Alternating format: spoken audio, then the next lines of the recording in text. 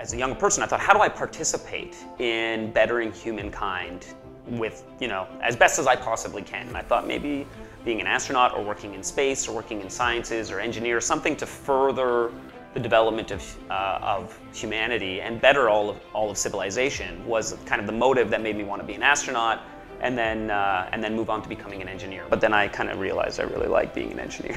Maybe I don't want to be an astronaut anymore.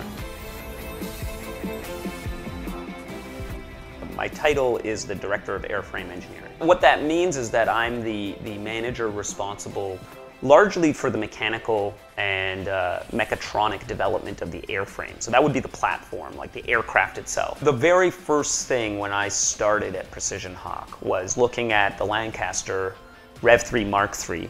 Getting from 30 to 45 minutes assembly time to out of the box and ready to fly in under 2 minutes is the absolute top priority. The Rev 4 is the culmination of our most recent efforts to take the Rev 3 and really focus on usability. And usability being the priority that it was, and the pride that I have in my team and the people I work with shows in the results we have in the Rev 4. We've made a huge improvement on usability.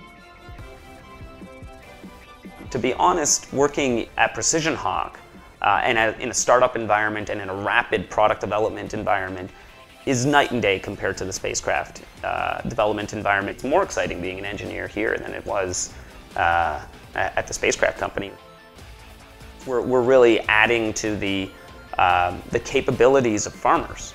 The agricultural side of the business to me is a huge win for my job satisfaction, because I know at the end of the day that the products that I work on help make better food production for everybody. It's not limited to just big corporations. Anybody can use these drones, and that makes it better for all of civilization.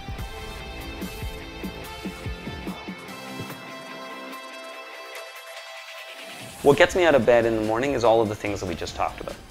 The excitement of developing new products, the excitement of working with new technologies, the knowledge that there is work to be done and there are challenges to solve, and that we can be the people that do that. And that's exciting. That's exciting to know that that responsibility is yours and that you can be the person to move the ball forward.